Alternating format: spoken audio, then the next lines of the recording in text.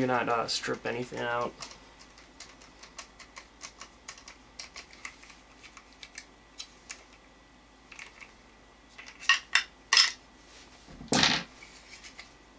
Alright, now once you've done that, everything should be appearing very, very nice and perfect and fine.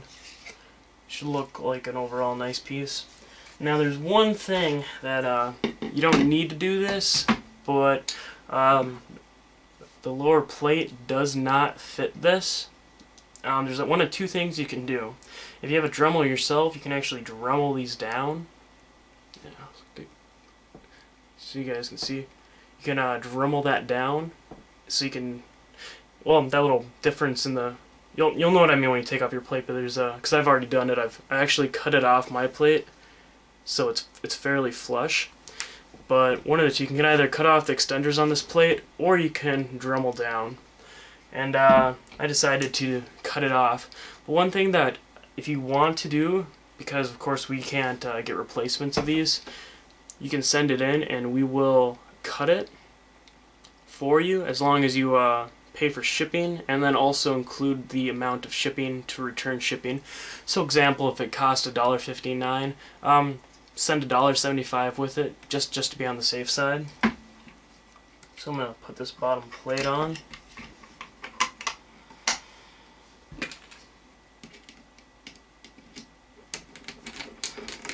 And then also one thing to note too is if you do this modification, have it on backwards here.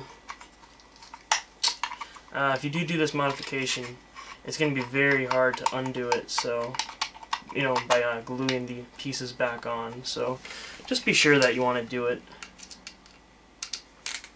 But we do offer that service free of charge. So.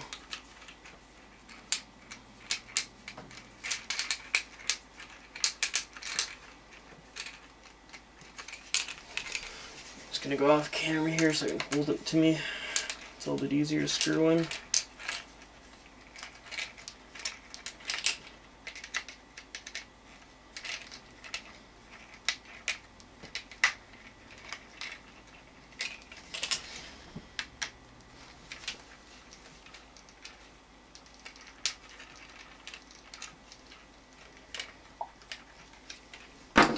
Alright, now once that is done, we're going to assemble it back to the upper assembly.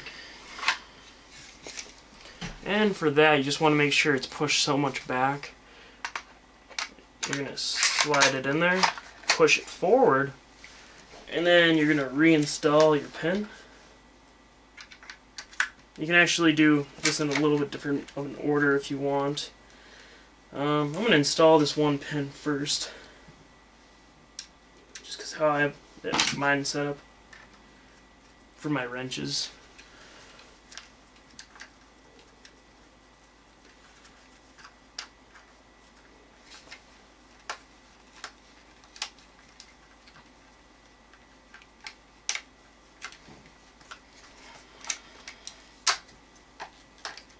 Oops.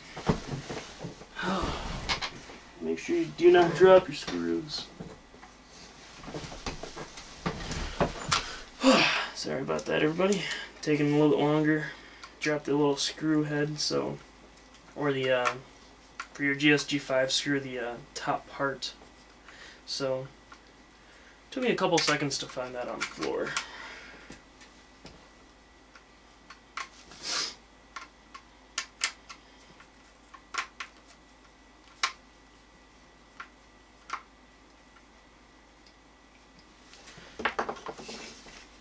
Then one thing you will notice, it kind of goes in there. Sorry, that front screw kind of goes in there a little bit more, but on the other side, it's still on the same. And then we're going to reinstall this on the rear part.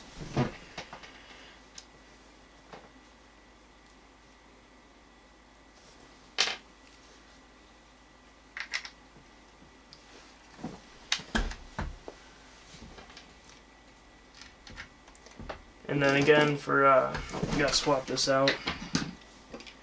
But for those that aren't familiar with it, this part does come with your gsg5. It's not a standard Allen wrench. Comes with your gsg5. Just tighten that in there.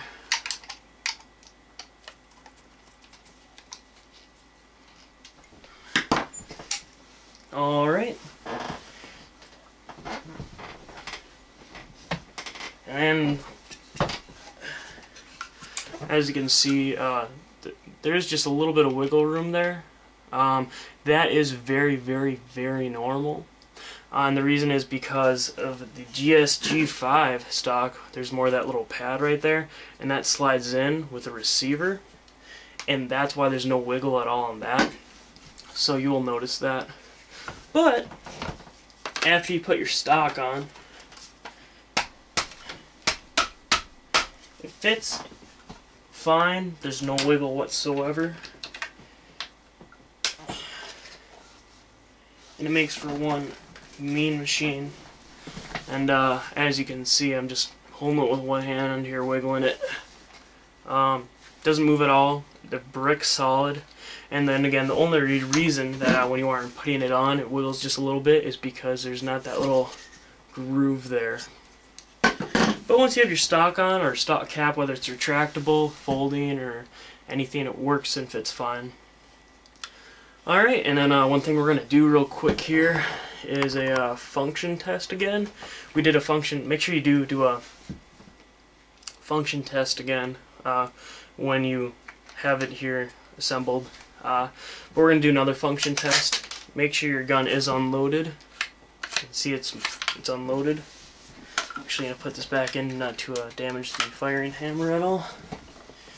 Insert a magazine. Have it on fire.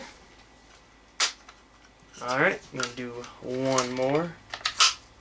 And then I got to take the magazine out. Cock it back.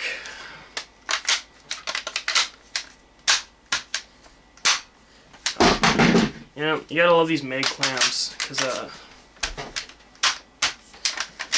sometimes the magazines want to get in the way, so yeah, it's that simple.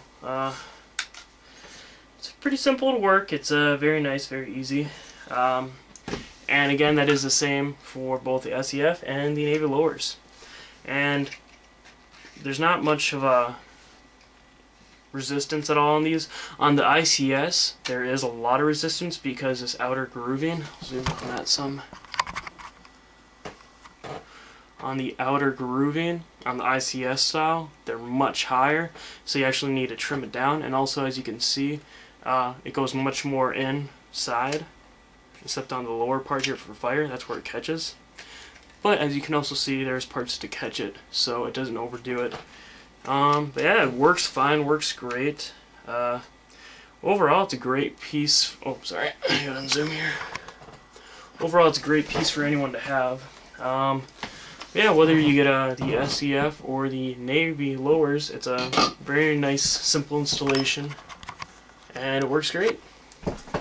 And yeah, that is all for this video. If you guys have any other GSG style questions or anything like that, just feel free to shoot us a question. We'll try to get something out as soon as possible. And once again, this is Joe Kulas from Nil Arms. Take care.